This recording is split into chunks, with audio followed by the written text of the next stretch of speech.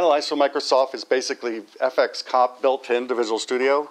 It comes with the higher versions of Visual Studio. So it's a stack analysis tool, checks all the violations. This is exactly what Microsoft uses themselves. You should enable this. I'm going to show you this on every build. Every time you build, it should be detecting these. It checks for globalization, security, maintainability, performance, right? And it can be run during the command line. You should be using this to make sure that your code is okay.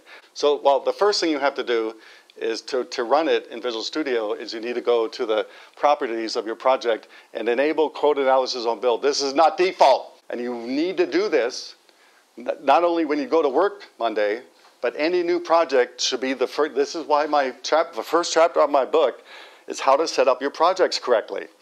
So you should do this because now on every build, it's going to come up in 2013 in one of your windows of all the problems you have in your project, and you need to fix them while you're coding, not later. It's so much more expensive, we'll talk about that in my coding standards talk, to fix them when QA finds it or your customers find it. You need to fix it right away because it's very cheap and very easy to fix. My project at my last company, I turned this on and then turned it off because we exceeded the maximum number of violations and it was slowing down the build. In our project, we had something like 20,000 something violations. And the thing with any of these violations, if you, and I did this, if you go up to your PM or manager and say, hey, you know, we need to go fix these 20,000 something violations, do you think they're going to say, okay, Dave, no, we'll give you the time to do that? Absolutely not. They will never, I've never had given time to do that. I mostly do it on my own time because I don't want the product to just completely fail. This is how Analyze works in Visual Studio. To run it, I usually just go to the project, I right mouse click, I go to Analyze and run code analysis. That builds the project, does the analysis, and then brings up the analysis in this window over here. So you can see there's lots of, there's 829 violations in this one project.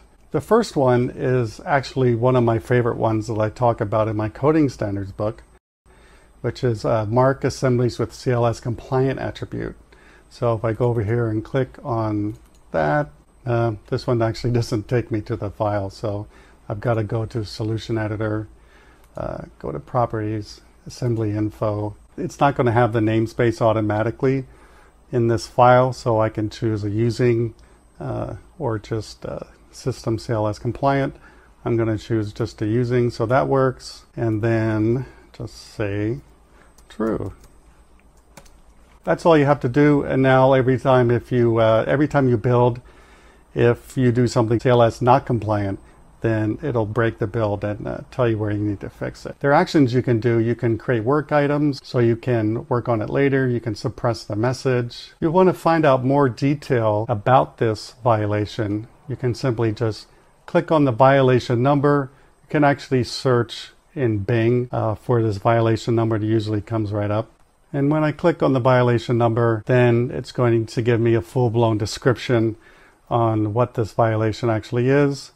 You can change it to different Visual Studio versions. I'm not sure if it detects it by itself. It'll give you the full descriptions, how to fix it, when to suppress the warnings, and it'll give you some sample code. So you can get more information on why this is not a good idea. So for this example, it's an easy one. Do not declare visible instance fields. If I click on that, you can see it highlights it for me, and this is the field I need to change. In this case, it's better to turn it into a property like this. So if I click this on, you can see that all 89 of these are where dispose is not being called correctly. Another thing I talk a lot about in my coding standards talk. In this case, 89 times in this one assembly, they're not calling dispose correctly. I looked at this assembly and all 89 cases are exactly the same thing. They're not properly disposing of the SQL command. To fix this, it's very easy to do. I would just, so I changed it into a using statement, and this will take care of not only the close but the dispose for you too. So if you do using SQL command and the command you're doing, And right when it hits this bracket right here, it's going to call dispose on the object, and then that, in the case of SQL command, it'll also call close. It will find design issues like validate arguments of public methods, which is a big one if you're doing encapsulation. Well, you're not doing encapsulation if you're getting violations like this. Maintainability is a good one because you can get unmaintainable code, excessive complexity, so you can easily see the methods you need to work on that are way too big. And in usage, it finds some interesting things I don't think people think about, like do not ignore method results.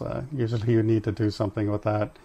Don't dispose objects multiple times. In this assembly, are they not only not disposing objects correctly, they're disposing of them multiple times. Something else with analyze is you can calculate code metrics for your solution or an assembly. So if we click on that, you can see here the total cyclomatic complexity is 1,452. For example, this method right here, cyclomatic complexity of 243, way too high.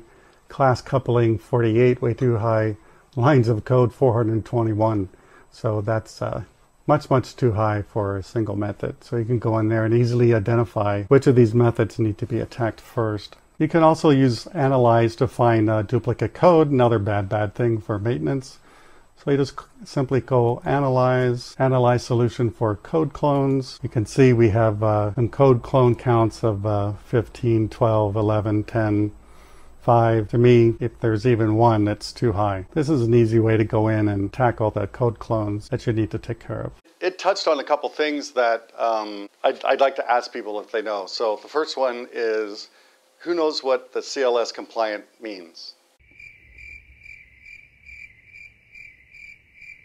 The CLS compliant, and I beat this into my students' heads, is the spec for .NET.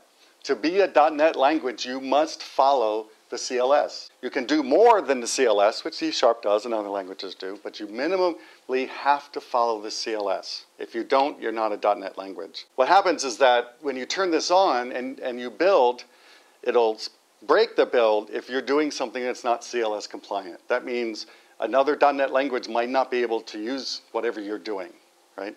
And you need to stop and think about that. You know, if you really want to do it, there's ways to do both. You know, just go look it up.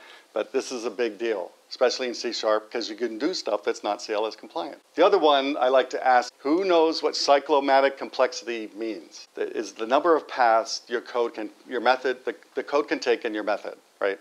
And when I talk about method, I'm talking about properties, functions, whatever. They're all methods, right? So that's the number of paths can happen. How many people do unit testing on their code? Not enough. What cyclomatic complexity really means in the nutshell is that number, which you saw there, and that one thing was what, 900 and something on one method, means that that's the number of unit tests you must write minimally. Because for every path your code can take, you need to have a unit test. You need to get that number down because that's not only the complexity of it, but how many unit tests you need to write. Refactor, refactor, refactor.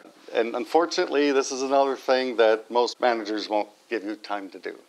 But if you do it in the beginning, it's really fast and easy.